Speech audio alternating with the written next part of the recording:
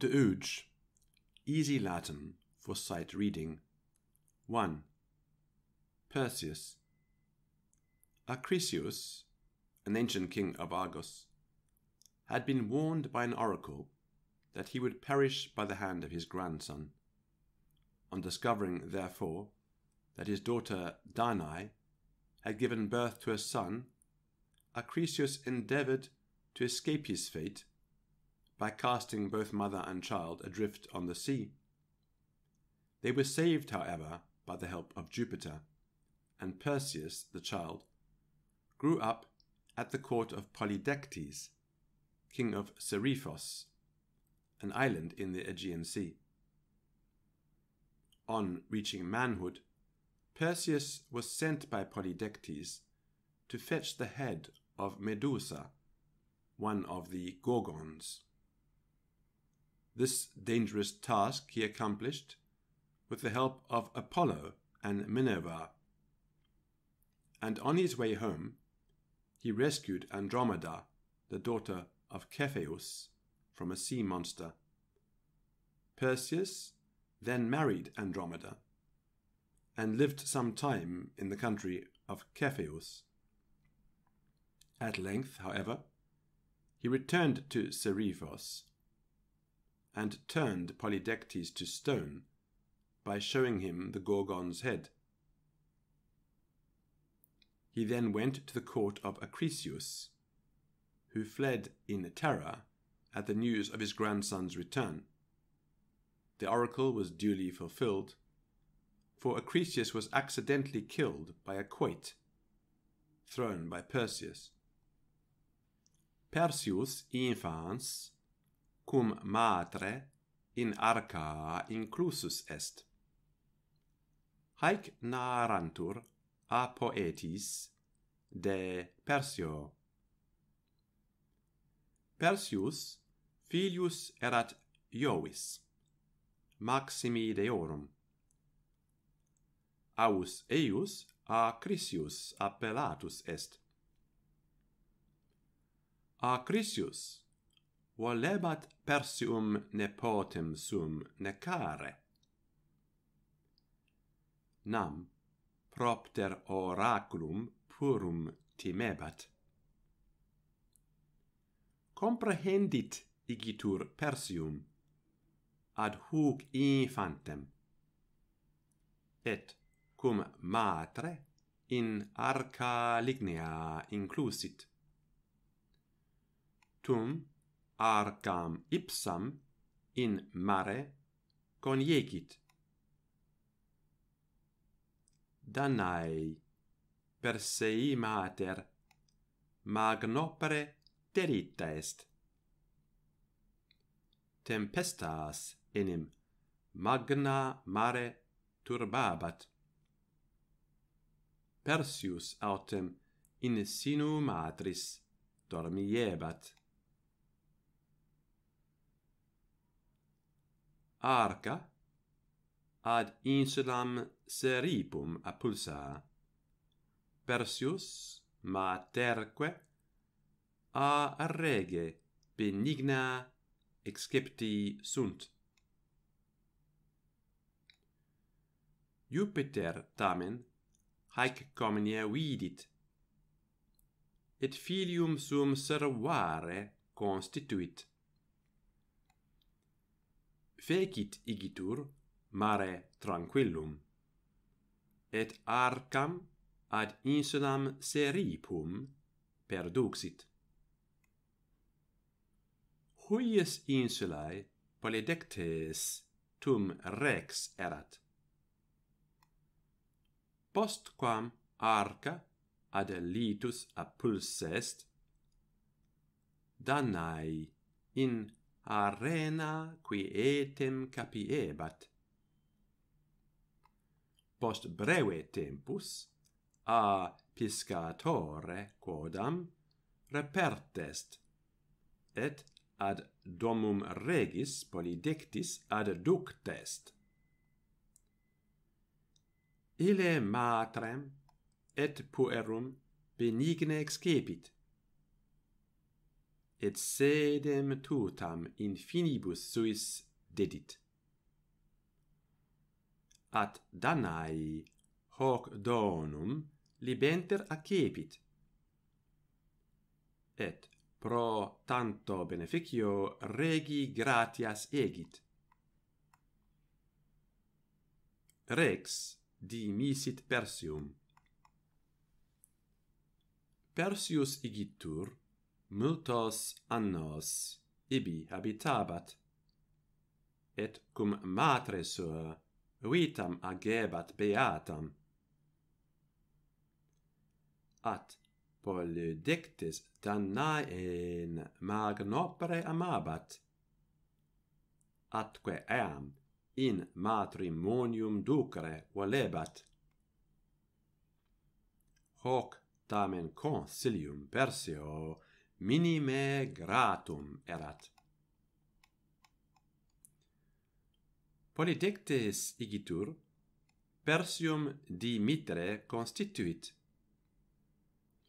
Tum juvenem ad se vocavit et haec dixit: turpest vitam hanc igen navam agere. Iam dudum tu adolescens est. Quousque hic manebis, tempus est arma capere, et virtutem praestare. Hinc abi, et caput Medusae mihi refer. Perseus profectus tandem Medusam invenit. Perseus, ubi haec audivit, ex insula discessit, et postquam ad continentem venit, Medusam quaesivit, diu frustra quaerebat, namque naturam loci ignorabat. Tandem Apollo et Minerva viam demonstraverunt. Primum ad Graias, sorores Medusae, pervenit. Ab his Talaria et Galliam magicam accepit. Apollo autem et Minerva falcem et speculum dederunt. Tum postquam Talaria pedibus induit, in aera ascendit. Diu per aera volabat. Tandem tamen ad eum locum venit, ubi Medusa cum ceteris Gorgonibus habitabat.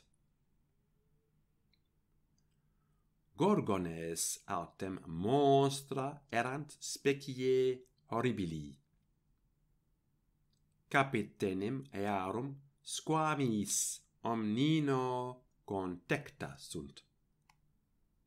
Manus etiam ex aere factae sunt. Caput Gorgonis. Res erat difficilima abscidere caput Gorgonis. Eius enim conspectu homines in saxum vertebantur. Propter hanc causam Minerva speculum ei dederat. Perseus igitur tergum vertit, et in speculum inspiciebat. Hoc modo ad locum venit, ubi Medusa dormiebat. Tum falce sua caput eius uno ictu abscidit. Ceterae Gorgones statim somno excitatai sunt, et ubi rem viderunt, ira commotai sunt, arma rapuerunt, et Perseum occidere volebant. Illautem, dum fugit, Galeam magicam induit, et, ubi hoc fecit, statim, conspectu earum, vasit. Perseus in fines Aethiopum venit. Post haec Perseus in fines Aethiopum venit. Ibi Cepeus, quidam illo tempore regnabat.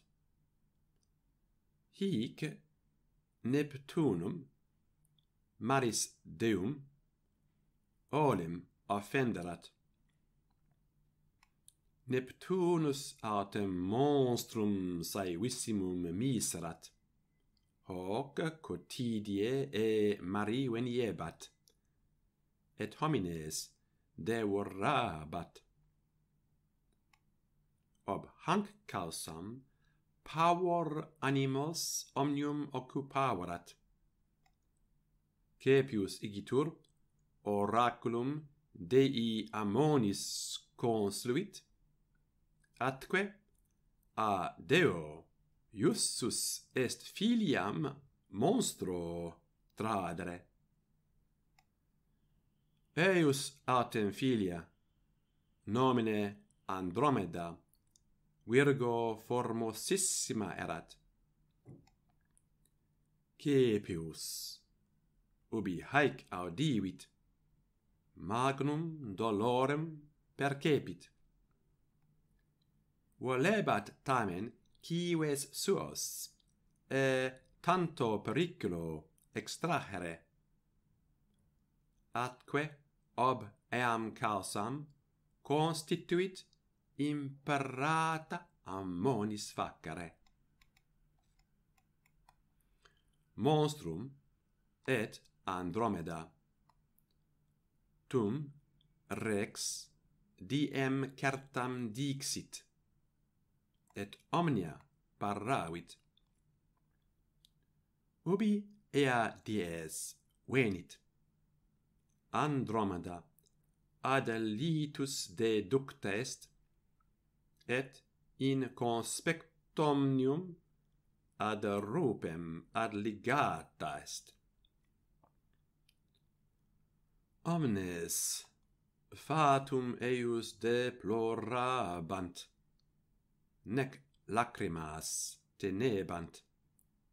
At subito, dum monstrum expectant, Perseus accurrit, et ubi lacrimas vidit, causam doloris quaerit. Illi rem totam exponunt, et puellam demonstrant. Dum haec geruntur, fremitus terribilis auditur. Simul monstrum horribilis specie proco conspicitur. Eius conspectus timorem maximum omnibus iniecit.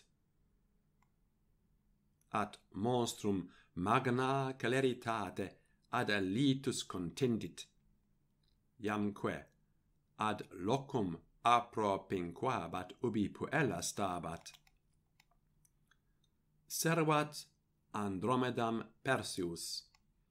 At Perseus, ubi haec vidit, gladium suum rapuit, et, post quam talaria induit, in aera sub latus est.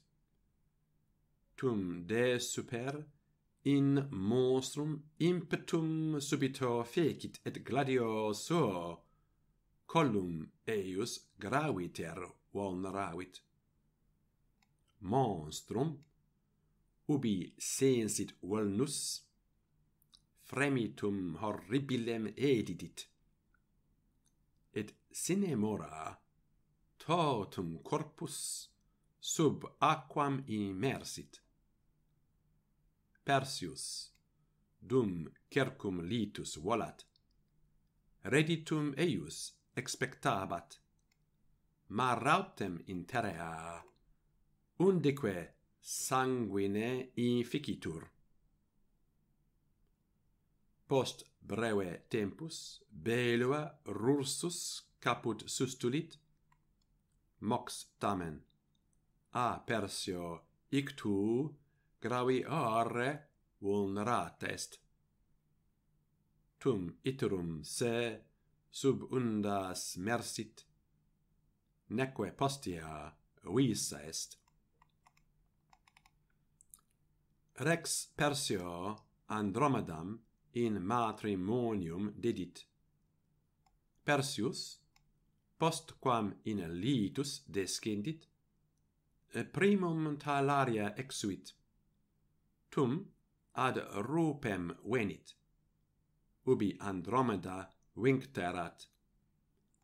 Autem omnem spem salutis deposurat, et, ubi Perseus adit, terrore paene exanimata est. Ille vincula statim solvit, et puellam patrii redidit. Caepius, ob hanc rem maximo gaudio affectus est. Meritas gratias pro tanto beneficio Perseo retulit, praeterea Andromedam ipsam ei in matrimonium dedit. Ille libenter hoc donum accepit, et puellam uxorem duxit. Paucos annos, cum uxore sua in regione habitabat, et in magno honore erat, apud omnes Aethiopes. Magnopere tamen cupiebat matrem suam rursus videre, tandem igitur, cum uxore regno Caepii disgessit. Polydectes in Saxum versus est. Postquam Perseus ad insulam navem appulit, se ad locum contulit, ubi mater olim habitavarat. At domum invenit vacuam, et omnino desertam.